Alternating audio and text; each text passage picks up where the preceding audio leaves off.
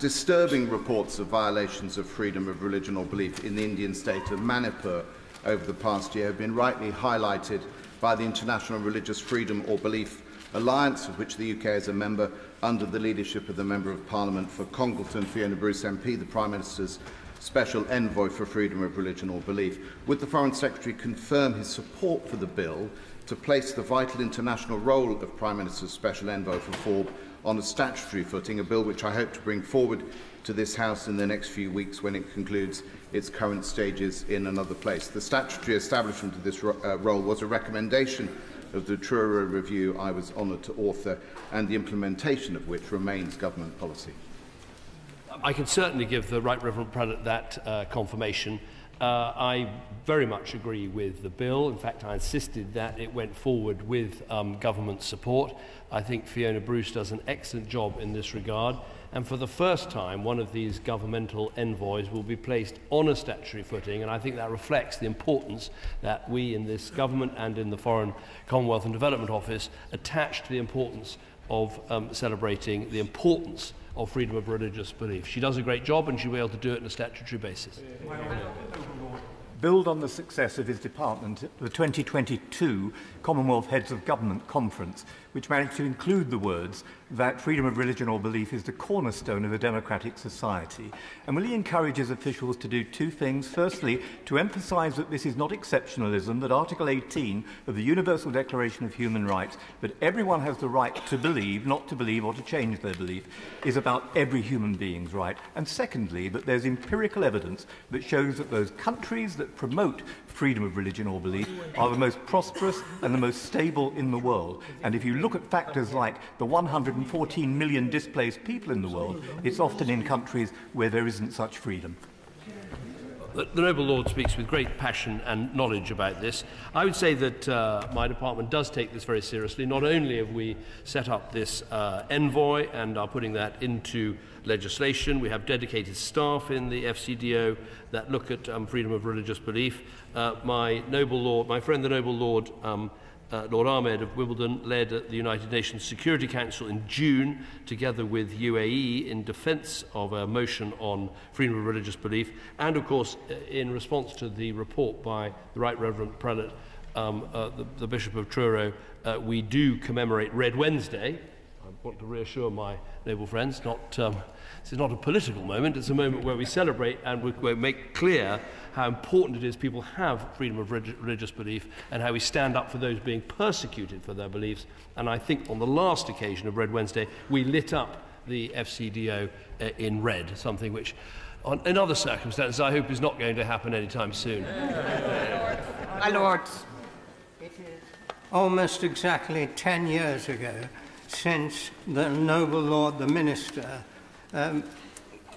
stated in the other place that the mass killing of tens of thousands of Sikhs in 1984 was one of the greatest blots in the history of post-partition India. It's true that India has what is called a secular constitution, but since then we've had the riots in Ayodhya where tens of thousands of Muslims were killed. And then we had the Home Minister describing the Muslims as termites. Then there was a mosque, a Hindu temple built on the raised mosque. And Christians have been persecuted again and again. And Sikhs are told that if they behave like Hindus, they are fine. Otherwise, they're termed separatist. Does the Noble Lord the Minister agree that India is a member of the Commonwealth, and shouldn't freedom of belief be at the forefront of the Commonwealth Charter? Well, I thank the Noble Lord for his question. I'll never forget the visit I made to Amritsar. It's one of the most beautiful places I've ever been, one of the most peaceful places, but of course the memories of what happened there, it's very important that we acknowledge what happened and how wrong it was. The point he makes about the importance of religious tolerance, of freedom of religious belief in India, they are important points, and of course there have been occasions where it's been something that we've raised with the Indian government, and I think that should continue to be the case. I mean, the original question was about the situation in Manipur, where there has been a very good report written by David Campanale, which I've studied, and I think it's right to say that we shouldn't downplay the religious aspects of some of this strife. Yes, sometimes it is communal or tribal or ethnic, but there, in many cases, a clear religious part of it, and we should be clear about that. My Lords. From the question out, I think, to an issue I think is close to the Foreign Secretary's heart, and that is on the delivery of the Sustainable Development Goals, and particularly religious tolerance is important in creating a secure world. He will be aware that India is going to be key to delivering the Sustainable Development Goals. And I wonder if he can inform the House of any discussions he's had recently with the Indian government on how they can play a role with us in partnership to ensure they're delivered. Well, we have an excellent dialogue with the Indian government in all sorts of ways. In fact, I spoke to Foreign Minister Jaishankar just at the weekend, and my noble friend Lord Ahmed visits frequently and has a very deep dialogue. I have a good relationship with Prime Minister Modi, and we discuss all of these things. In terms of meeting the Sustainable Development Goals, the most important thing India can do is to continue to grow and lift people out of poverty, because there are still, you know, I think it's true to say, more people in India below the poverty line than there are in sub-Saharan Africa. So the need for India to grow and pull people out of poverty is very great. But obviously, one of the things we're going to be discussing at the G20 and elsewhere is how to scale up the multilateral development banks, in which India has a voice, to make sure we have the financing available to meet those development goals. Are a positive for the whole world and not to be commended to the Indian authorities. But all too often there have been harassment and intimidation by the Indian government when there's been reporting of human rights concerns as well as freedom of religion concerns, including the necessity of the BBC uniquely to restructure within India so that it is no longer operating in India like it operates in any other country in the world. Would the Foreign Secretary confirm to me that we are not offering market access to India for media, data and telecoms on an unequal basis, so that the freedoms that we should enjoy in this country when it comes to the BBC and open media to report human rights concerns should exist in India also, and we are not giving preferential market access when we are not offered that there? The Noble Lord makes a very good point about the rumbustious nature of Indian democracy. I think India should be proud of being the biggest democracy in the world. Like all democracies, there are imperfections, as there are in our own country, but we should celebrate the scale of their democracy. The point he makes about the BBC is important. I mean, my understanding is that India passed a law insisting that digital media companies had to be Indian-owned, and the BBC has had to restructure on that basis. Now, I don't think that's not the British way of insisting that all media has to be domestically owned, although I know some in this place and elsewhere have been tempted by those moves. And I myself have sometimes fantasized about that when reading things that I've read. But nonetheless, that's the reason why the BBC has restructured, together with some disagreements with India. The point he then goes on to make about the trade deal, I will take away and look at. My understanding where we are with the trade deal is good market access has been offered on both sides, but not quite enough yet to secure a deal. And I think it's important with these trade deals to make sure you only really get one proper shot at it. So make sure it's a good enough deal and be welcomed by industry leaders here in the UK as real market access. But on the point on media access, I will have to go away and look at that. Personally, I would say, let's open up media access on both sides in order to make sure we have a good plurality of media. My Lords, I first of all want to thank the Right Reverend Prelate for his continuing focus on Christian persecution and his comprehensive thorough report. In that report, it's noted that Foreign Office staff are often not equipped to deal with these terrible issues, and a recommendation was made for mandatory training for all FCDO staff on religious diversity and inclusivity. The current training is not mandatory. Perhaps the Foreign Secretary could tell us why. I thank the noble lady for that question. I'll have to take that one away and look at it. There's a lot of diversity training in the FCDO. There is a dedicated number of staff for dealing with freedom of religious belief questions, but I'll certainly ask the specific question about whether the training is included in this particular area. Question, Baroness Hayter of Kentish Town. I beg leave to ask the question standing in my name on the order paper. My Lords, no country has done more than the UK to maintain physical and moral support for Ukraine. Our military support has made a critical difference on the battlefield and paved the way for others to follow. Our fiscal support has helped to keep the Ukrainian economy going. The British people have invited over 280,000 Ukrainians into their homes, and this July we intend to sign a 100-year partnership agreement to demonstrate that a century from now the UK and Ukraine will still be standing shoulder to shoulder. I thank the Minister for that and for his efforts in the States recently, because, as he says, it is imperative that moral as well as military support is maintained, not just to reassure Ukrainians that we'll back them till they win, but to make sure that Russia knows that we will do that too. But given that the Kremlin does watch our every move, wouldn't a multi-year commitment have given a clearer signal to Putin that we were there until Ukraine wins, rather than just the one-year £2 billion programme that was announced? I've just come from a meeting with a delegation from the Polish Parliament who thanked us for all the things that the Foreign Secretary has now said and were full of praise for us. But they noted, interestingly, that they hadn't prepared their people for what happened in February 2022. And those parliamentarians from Poland said that the challenge now is for all of us to persuade the people of our nations that this fight is worth it. So will the Foreign Secretary make the case domestically to stand firm against Putin in the interests not just of Ukraine, but for the whole of Europe? Because Ukraine is actually fighting our war. I thank the noble lady for her question.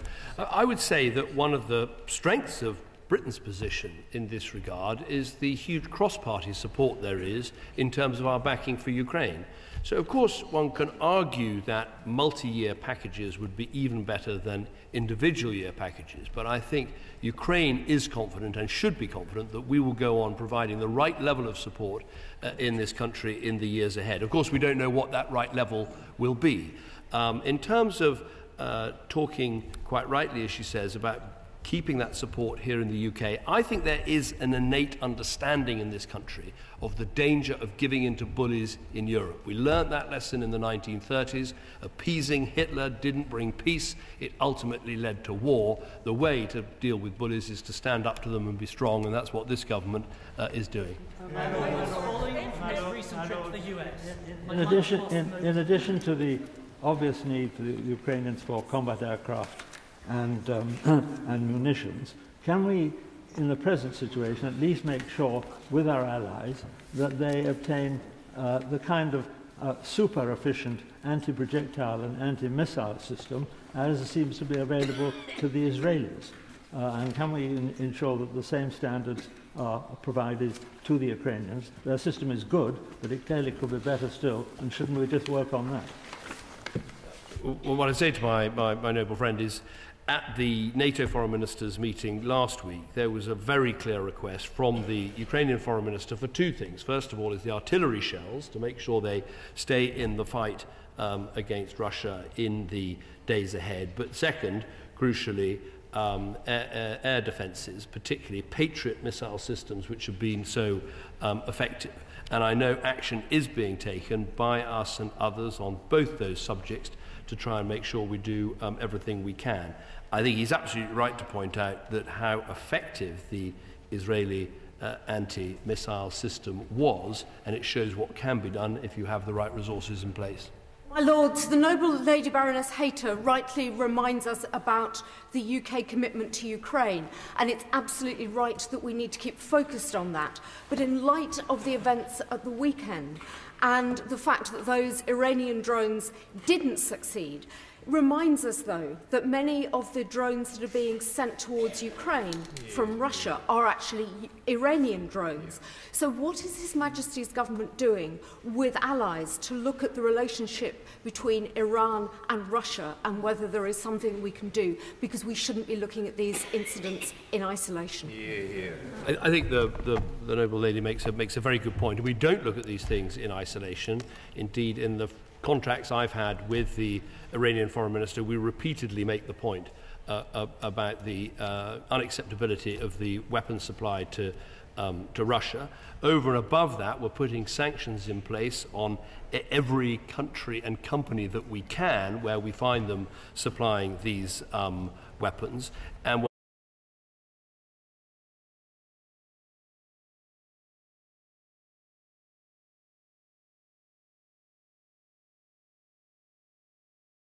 there'll be consequences if they continue to supply not just drones but also more substantial missiles to Russia. This is something we're working together on and we recognise the importance of dealing with. Clear my interest in the register. My Lords, the UK led the world in legislations, in terms of legislation to ban Russian oil imports in 2022, but we still import Russian nuclear fuel into the UK, which is a major energy security and national security issue for the country.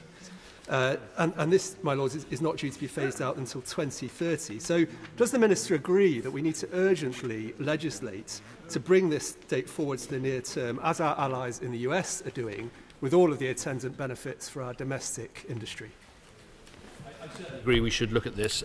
We have been effective in terms of taking Russian gas out of our system, in terms of taking Russian oil out of our system. And I think if you look across Europe, it's been pretty remarkable what steps have been taken to reduce the dependence on Russian oil and gas. Just last week, we made the announcement about excluding Russia from the London Metals Exchange and other related exchanges. And I think this is the next area we should look at. I've had a letter from the Ukrainian Foreign Minister that I saw just this morning about this issue, and we're certainly going to take it away and look at it. It is, of course, a case for the Department of Energy and Net Zero. It's their responsibility. They deal specifically with Urenco, the company that delivers our nuclear fuel, but we'll take this away. I certainly welcome the Foreign Secretary's continued unity with the opposition. We're one with them and one with the government in terms of defeating Russian aggression. Recently, he said that we will ensure that we can make sure Russia pays for its aggression through the use of frozen assets. He said he would want to seek unity between the G7 and the EU. Can he update us on that? Can I also raise another issue that I've raised with the Noble Lord Ahmed frequently, which is the $2 billion from the sale of Chelsea, which is still languishing somewhere. Can he update us and say why we are not able to ensure that $2 billion is used for the immediate support of the people of Ukraine? I can certainly update the House on both of those issues. On the issue of how we use the frozen Russian assets, I've been perhaps one of the most enthusiastic about this, just seeing you've got the frozen assets, you know Russia's going to have to pay reparations, give the money now to Ukraine, get it paid back by the reparations when they come.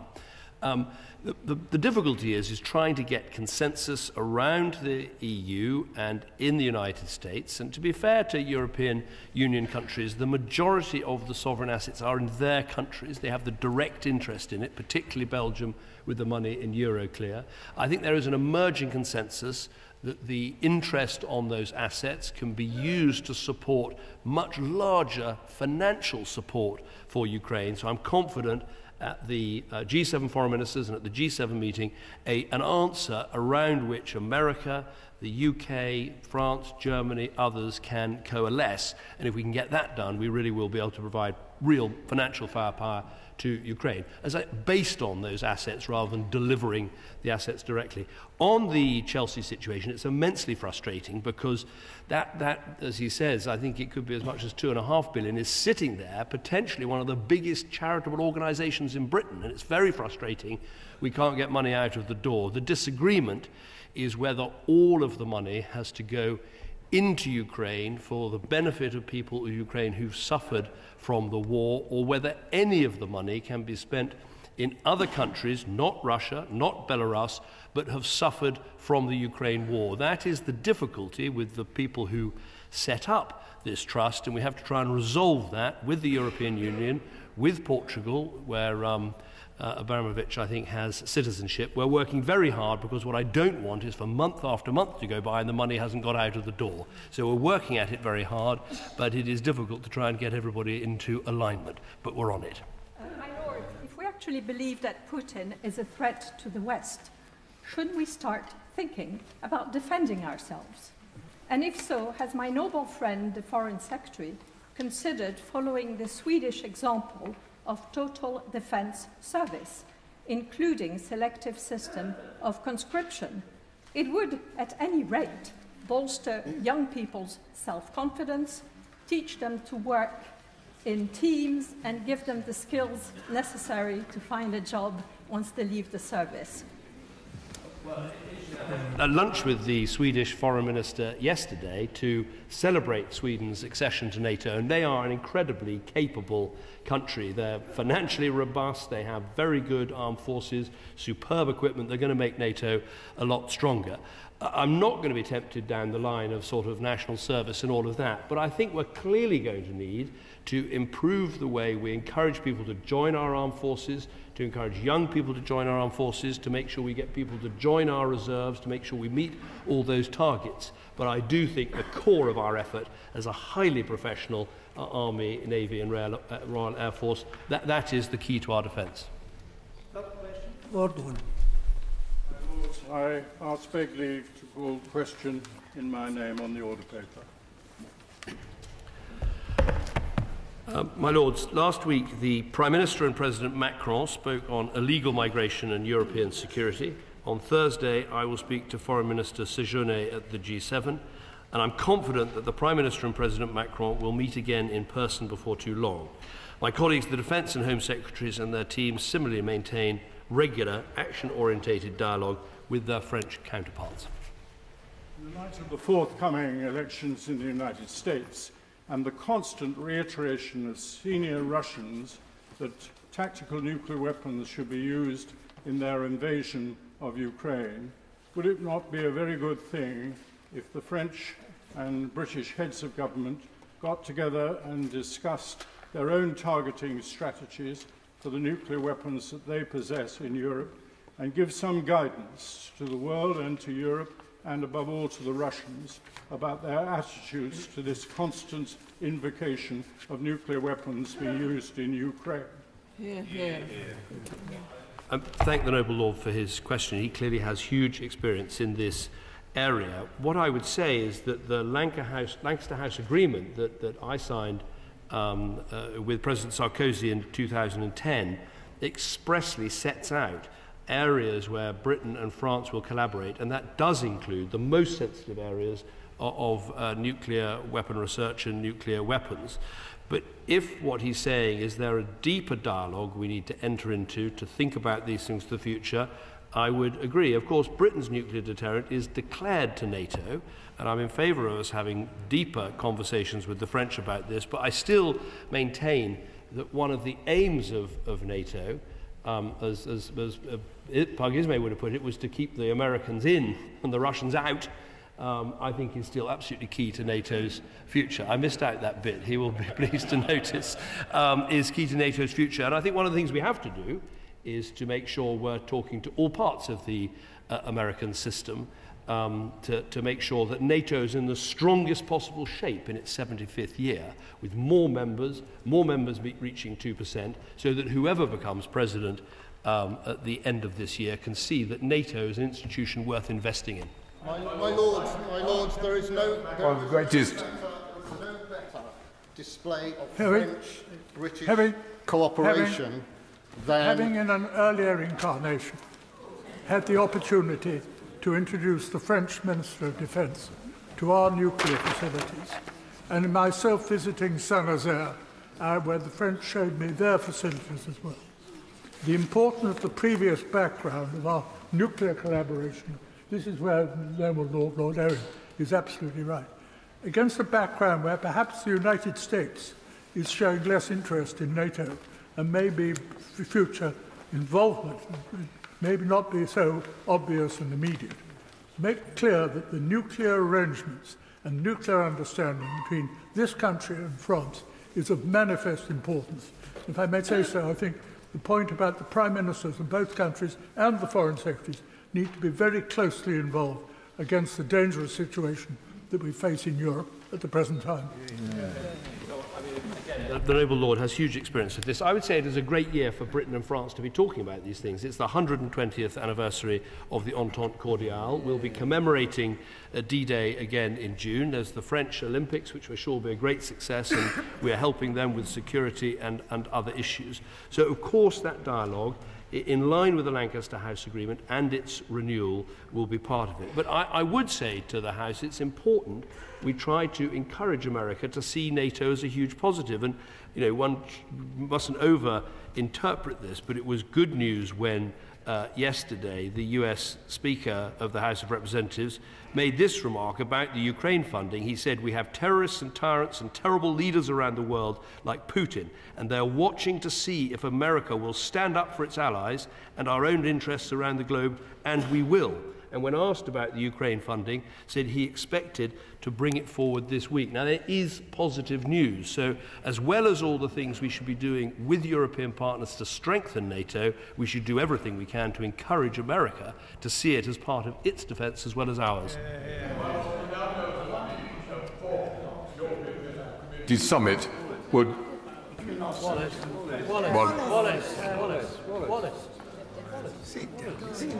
My Lords, we now know that the European Political Summit's fourth meeting will take place in Blenheim in July, the European Political Community, one of Macron's major initiatives to encourage all European countries to work together in security terms, and in particular to form a British-French partnership in leading European security.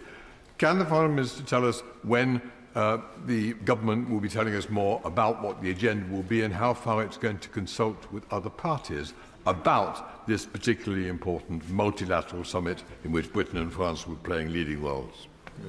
Well, first of all, I'm delighted that the EPC, the European Political Community meeting, is going ahead. I'm delighted it's at Blenheim, because that's in my old constituency and one of the finest places in Britain to hold a summit. We won't necessarily remind all the participants who was on which side at Blenheim, but I'm sure we can find a way through that. In fact, there were in fact Germans on both sides, so that perhaps will help. We'll certainly be talking, I'm sure, about security. We'll be talking about Ukraine. I'm sure there'll be discussions as well about the issue of illegal migration, which we're all wrestling with around Europe, but I'm sure the Prime Minister will have more to say about it closer to the time. Brown. Brown.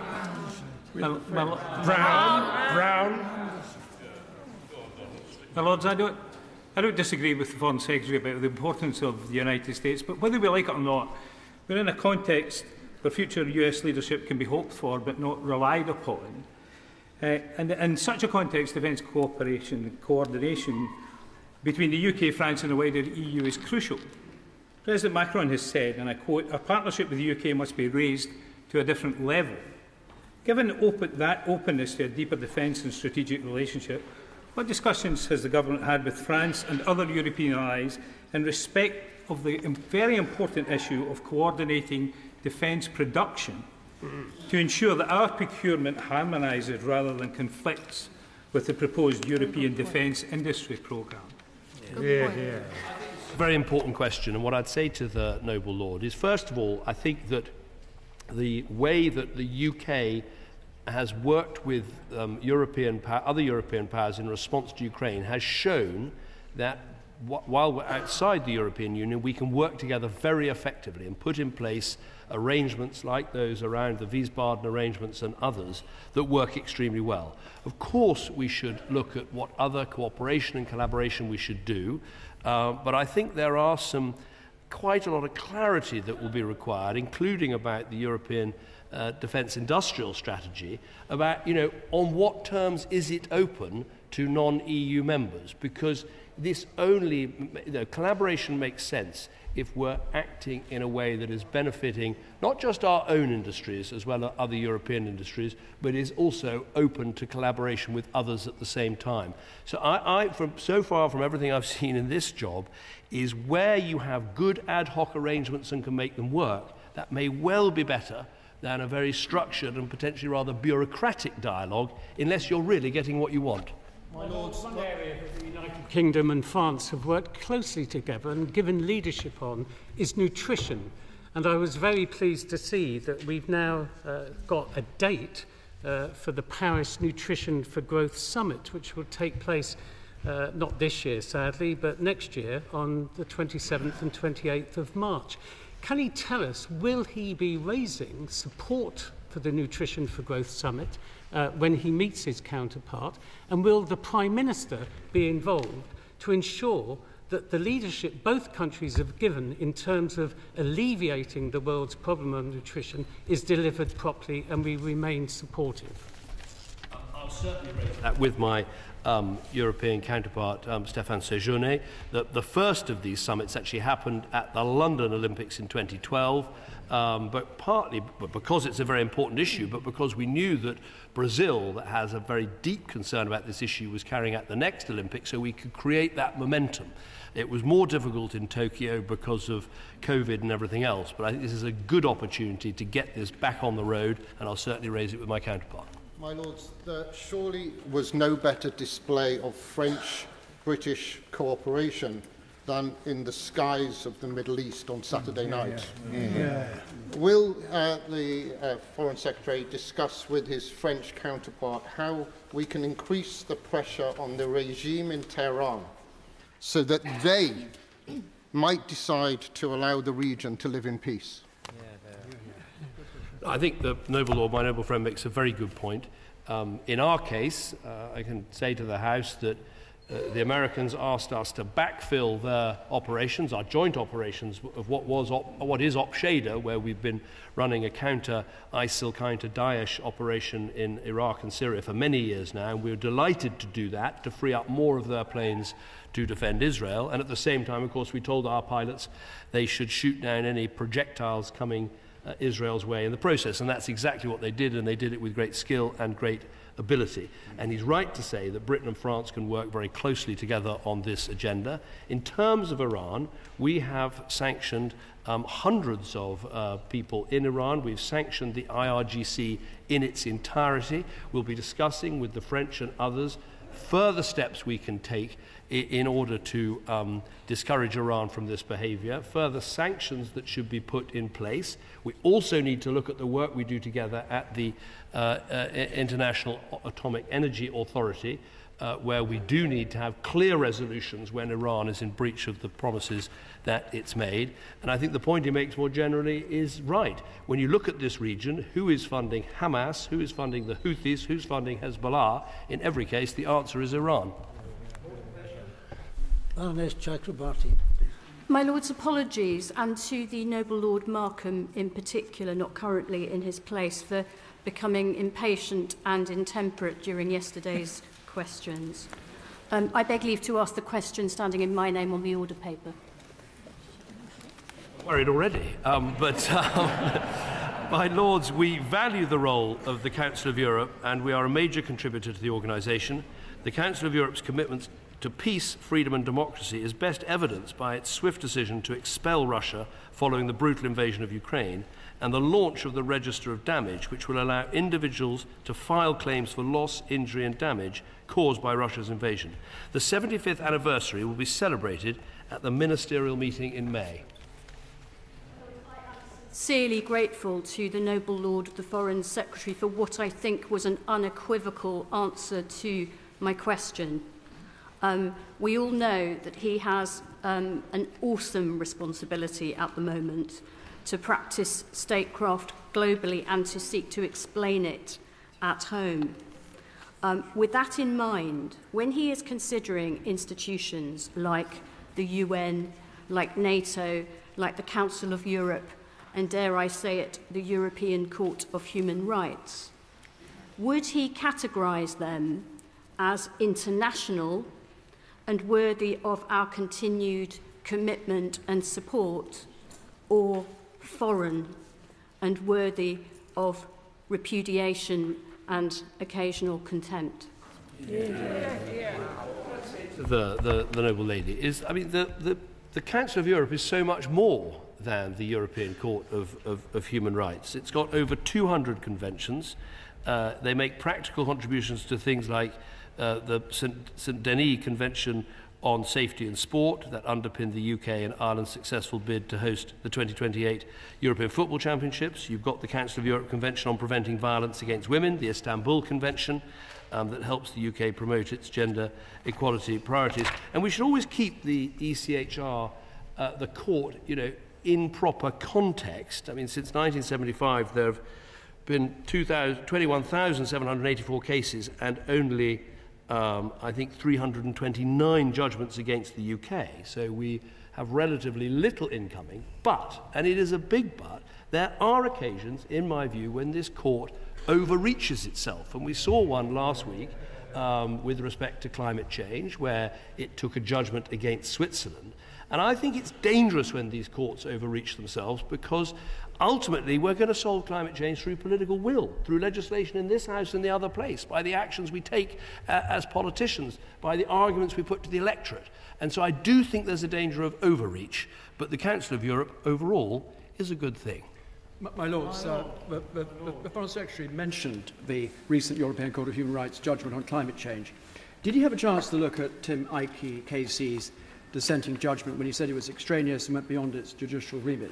So, further to the Foreign Secretary's reply to the main question, what sort of reform did he have in mind, and what changes can be made to improve the court? Well, I did look at the dissenting judgment, and I thought it was pretty frank and clear. We have made reforms to the European Court of Human Rights. The noble Lord Clark battled very hard in the coalition government to achieve the Brighton Declaration, which was an improvement. We've made some changes recently on Article 39. So I think there are changes you can make, but I do think it will partly depend on the court's attitude to how far it takes its mission beyond the actual convention rights. And, I'm not an expert on the convention, but I don't think it mentions climate change. And as I said, climate change, or, the rights we have in terms of our health service or education, these are things we should be legislating for in Parliament, accountable politicians to their electorates, rather than depending on a court. So reform is necessary, and reform is going through, but I think there also needs to be a balance here about leaving to nation-states those things that they should be deciding themselves. Europe is the Committee to Prevent Torture, Inhumane Treatment and Degrading Treatment. The Foreign Secretary will be aware that that committee against torture had raised concerns last year concerning UK immigration policy when it comes to the detention of vulnerable people who are seeking asylum, no matter how they get to the UK. The Foreign Secretary's signature is on the Rwanda Treaty, which, enabled by the Rwanda Bill, will mean that a trafficked woman who ends up in the UK, against her knowledge and against her will, through an irregular route, will now be detained and sent to Rwanda under his policy. This is, as the committee said, a reversal of the commitment given by the Prime Minister in 2016 to introduce a clear presumption against detention of vulnerable people. Does the Foreign Secretary not agree with me that on the 75th anniversary of the Council of Europe, we should be strengthening our support for vulnerable trafficked people coming to the UK, rather than to be reneging on the commitments given? I think what we should be doing is dealing with the problem of very visible illegal migration, which is a problem not just in this country, but a problem all over the world. And to do that, every country has to come up with an answer of what it's going to do. And as I've explained in this dispatch box before, because it's not possible to do immediate returns to France, that's not something that is currently negotiable, that is why we have the Rwanda judgment. I mean, I've been looking at this issue for well over a decade. I remember the Chahal case back in the 1990s, which, where the court it was that determined that you couldn't balance anymore what's the risk to Britain of a dangerous terrorist staying and what's the risk to that dangerous terrorist if they're deported. There was no balance. the right was absolute. Now, you can argue that's a good thing or it's a bad thing. My argument would be that that's the sort of thing we need to debate and decide in Parliament rather than simply rely on a court. Of international organisations. Has the Foreign Secretary had time to reflect on the comments of Liz Truss, who said that she would like to see the United Nations abolished because she claimed she doesn't see a purpose for the organisation? So has he got any message to those of us who can't see a purpose of Liz Truss? I take the view that the United Nations has many problems and issues, and the frustrations of dealing with the Security Council at the moment, when you've got a Russian veto and a Chinese veto, these frustrations are very great. But nonetheless, it's important we have an international body where issues can be discussed, where countries can come together. Good work is done through the United Nations in spite of the frustrations. So I can see the point of the United Nations. My Lords, The Council of Europe has at its heart the enforcement of human rights. And yet, to some of us, the situation in Europe in relation to human rights is sliding backwards. Whether it's Poland, Hungary, Greece, Germany, Spain and Portugal, all lurching to the right. One of the worst is Poland. The Council of Europe is a place where Britain and Poland share a forum. Poland is in breach, and has been for decades, of its moral and legal duty to make restitution of property stolen from victims of the Second World War, not to mention Poland's clampdown on the judiciary and the freedom of press and women's rights. Will the Foreign Secretary use the Council of Europe to take Poland to task? My interpretation of recent political movements in Poland is they've rather moved back to the centre, having elected Donald Tusk and my counterpart Radek Sikorski. I'll look specifically at the point about restitution because I'm not aware of that specific point, but I make the broader point that one of the reasons why some of these more fringe parties are doing well in Europe, and look at the Portuguese elections, for instance, is because mainstream politicians haven't done enough to demonstrate that immigration is under control, that illegal immigration is cracked down on, and that migration policies are designed in parliaments, by parliaments, for the specific benefits of the countries. Where you see that happen, in Australia, in Canada, they have higher rates of migration than we do, but it's so clear that the policies are designed by those countries, for those countries, they seem to have less of a problem with extremist parties than many countries in Europe. My Lord, I think I'm right in saying that the only country in the entire continent which has always rejected membership of the Council of Europe and refused to accept the jurisdiction of the European Court of Human Rights is Belarus, which is a cruel dictatorship with no regard for human rights at all. Russia has been expelled. He was a little evasive on the present position of the court, and reform is undoubtedly one thing which can be collectively agreed upon by all the members of the Council of Europe. But can he not just give a simple categorical assurance on the part of the present government that it will not at any stage contemplate just rejecting membership of the Council of Europe or rejecting the jurisdiction of the European Court of Human Rights, which is the most important international institution, particularly sometimes for the reasons given by the previous questioner? Let me be clear, the government sees no inconsistency between its policies and our membership of the Council of Europe, and we don't have any plans to act in the way that he says. The point I'm making, I'm being very frank and open with your Lordship's House, is that there are moments of extreme frustration, and he'll remember serving in government with me when the European Court of Human Rights ruled repeatedly that we had to give prisoners the vote. Now, there's nothing in the European Convention that says anything about giving prisoners the vote. To me, it is a decision for democratic parliaments. You can either decide everybody has the vote, irrespective of what crime you've committed, and that's your position. That's not my position. I think if you commit a crime, you go to prison, you lose your right to vote. That is a perfectly reasonable, democratic, dare I say, almost liberal position, which you should be entitled to hold. And so when the court told us we couldn't hold that opinion, we disagreed with vigour. And the point I'm making is these organisations, they are important, they do good work. But if they overreach, they plant the seeds of their own destruction. My Lords, that concludes Secretary of State's questions for today.